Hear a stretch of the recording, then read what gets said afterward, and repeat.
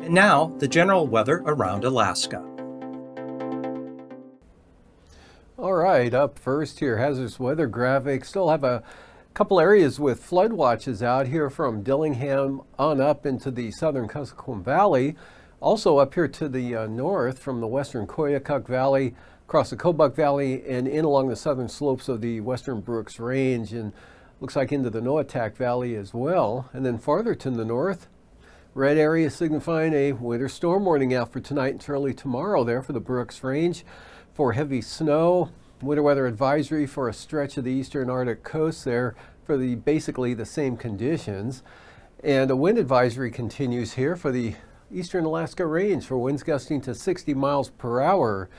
And from there, we'll look at fire danger for grass. All the rain occurring back to the west, north, and southwest here, making for low fire danger, but lack of precipitation, some breezy conditions. At least for grass, we're looking at quite an area of very high fire danger here from roughly Eagle southward to the eastern Brooks Range and into the Copper River Basin. For spruce, a much smaller area for spruce there, but still some very high fire dangers there on the lee side of the eastern Alaska Range. And the satellite imagery here showing moisture and surges of moisture and clouds continuing to move northeastward now, pushing a little farther to the east than they were yesterday. And low pressure here, one low tracking up into the western interior, improving behind that. Next big storm here tracking northward, and that's going to pull right into northeast Bristol Bay tomorrow and tomorrow afternoon, bring some strong winds in across the Anchorage area. In fact, there's a high wind warning out for late tonight into tomorrow for Anchorage Hillside, eastern Turnagain Arm, up to Eagle River, for possible wind gusts as high as 70 miles an hour as this storm system tracks northward.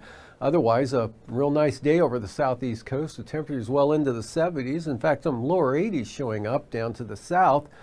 And out over the west here, a weak system right through here. And then you can see the cloud shield associated with the next system just barely coming onto the chart. And moving on to the forecast for tonight, here's that low tracking up across the Alaska Peninsula after midnight tonight, with the main frontal boundary staying out here to the west. Good south to north flow on the east side of that front, and the strong winds there, Kodiak Island, western Gulf, up across the Kenai Peninsula will be on the increase tonight. Again, with the high wind warning kicking in for the Anchorage area after midnight tonight, continuing through at least a portion of the day tomorrow. Stays dry in the eastern interior, but a lot more clouds and some rain and snow for the Brooks Range, possibly out to the eastern Arctic coast there. Dry with light winds continues over the southeast coast with good high pressure holding just off the coast at the surface. And that continues into Thursday as well. Temperatures back into the 70s down in that area. Strong winds, rain, heavy at times here for North Gulf Coast, especially the southern Kenai Peninsula, and stays wet over Kodiak Island as that whole system shifts eastward. The winds will start to diminish there. Lighter winds behind the front, but pretty wet conditions extending westward here out to the Kuskokwim Mountains. West of the mountains, Yukon-Kuskokwim Delta breaking out a little bit there, maybe some clearing and some diminishing shower activities. In other words, much drier. And wet up to the north, Koyukuk Valley westward out to Kotzebue, and areas of rain and snow for the Arctic coast. A break with higher pressure here out over the Bering Sea, and then a big storm coming into the west there with gale force winds and a good shot of rain pushing well into the western Aleutians. And for Friday, that continues to push eastward here. Gale force winds, rain spreading into Unmak Island up toward the Pribilofs during the afternoon hours, with pretty strong winds there for Adak and Atka ahead of that front, becoming more southwesterly and diminishing after the front pushes through.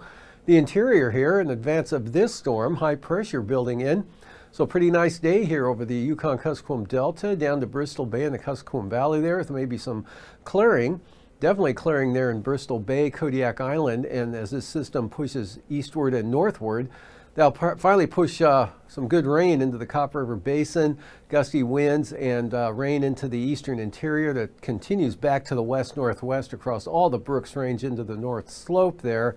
And the southeast coast stays nice. Another sunny day coming up both Friday And Saturday, mostly sunny skies down there, definitely dry conditions, no rain in sight there for a couple of 3 days, at least into the start of the weekend.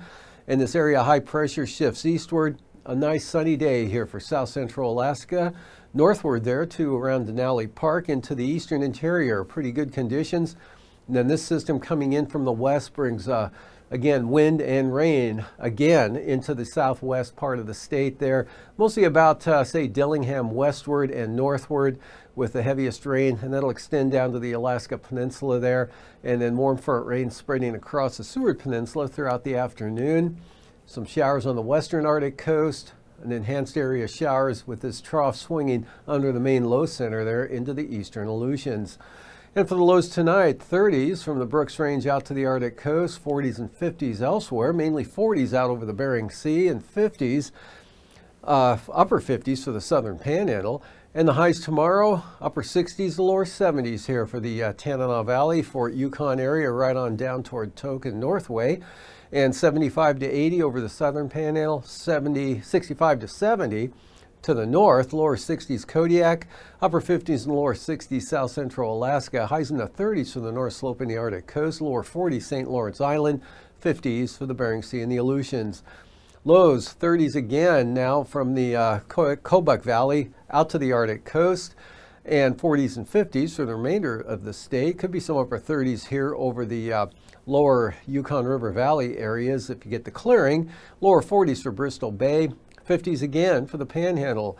And the highs a little cooler now, mid 70s over the southern southeast coast, but still pretty nice there with highs well into the 70s, and 60s, mid to upper 60s for the eastern interior, mid to upper 40s out here to the west, and temperatures recovering a little bit up over the north slope and the Arctic coast, back into the 40s there. Upper 50s to near 60 for south central Alaska to Kodiak Island.